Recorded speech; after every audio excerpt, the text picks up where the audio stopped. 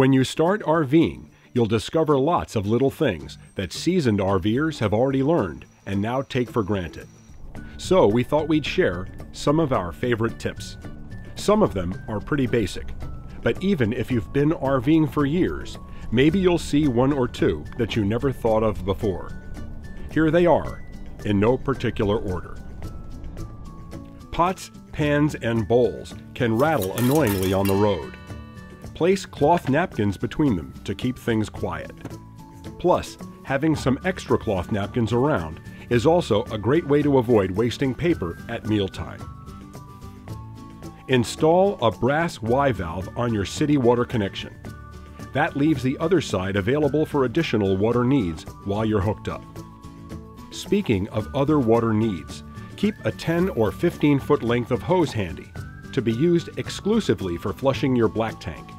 A different color will help you remember it's for dumping only. Every RV should have a 1-gallon pitcher on board.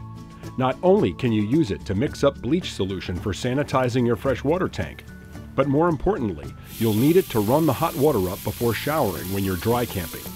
This avoids filling your gray tank too fast. Keep the water from the shower in the bathroom and use it to flush the toilet. A swinging door can be useful too. As the only one in our RV, our bathroom door is like a canary in a coal mine when it comes to being off level. Fine-tune your jacks until the door will stay where you put it, both front to rear and side to side. Lots of people keep baking soda in their fridge to absorb food odors, but you can also take a wet sponge and mix some into a paste to make an excellent non-toxic cleaner that won't scratch hard surface countertops. It's also perfect for cleaning the stovetop without scratching. And of course, you can pour some down the drains to absorb odors there as well. While we're on the topic of keeping food preparation areas clean, our 2-year-old grill looks almost like new. That's because we use aluminum foil to prevent grease from accumulating on the inside of the lid. We just replace it every few months, and our grill stays like new. We also cook on foil to keep the grill surface and the food clean.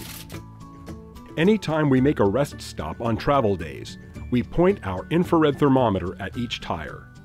This quick, easy check can alert us to a tire that's heating up more than the others, an early sign of a potential problem. We lost our doormat in a windstorm about 9 years ago. After that, we started poking a hole in one corner with a small Phillips head screwdriver, then connecting a length of twine to it. Tying the other end to the steps has prevented us from losing another one. Lastly, when it's time to wash the RV, we avoid water spots by using a California water blade to squeegee excess water off. It's a quick, easy way to remove water from large, clean surfaces without scratching. What are some of your favorite tricks for making RVing easier? Leave a comment and share your tips with us. And if you'd like to buy any of the items we mentioned, we'll put links down below so you can find them more easily. To see our videos about sanitizing an RV water system or getting your RV shower ready to roll, you can watch them here. And if you enjoy our videos, please give us a thumbs up, share them with friends, and subscribe to our channel.